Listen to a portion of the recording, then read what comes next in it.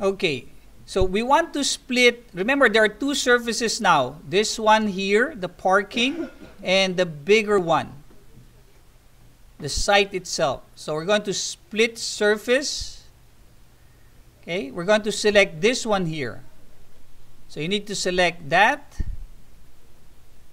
Okay, and we're going to choose pick lines. We're going to pick this line here. So that's my sidewalk right there.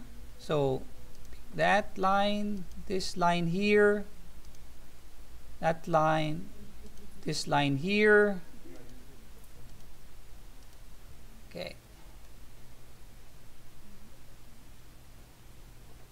Now I need to trim the line, so TR. Trim this too. So click, click, click, and click. That creates a close line right there at the intersection. This one is good.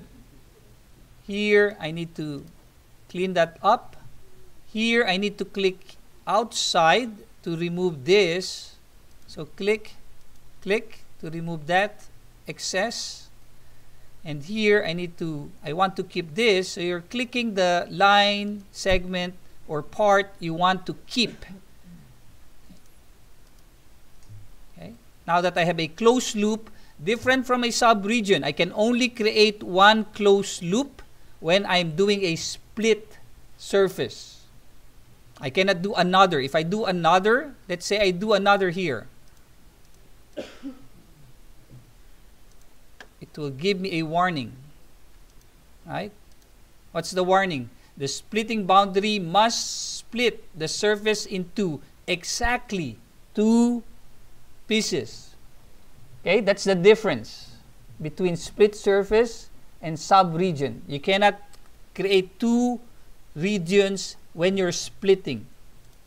Okay, so I need to delete this.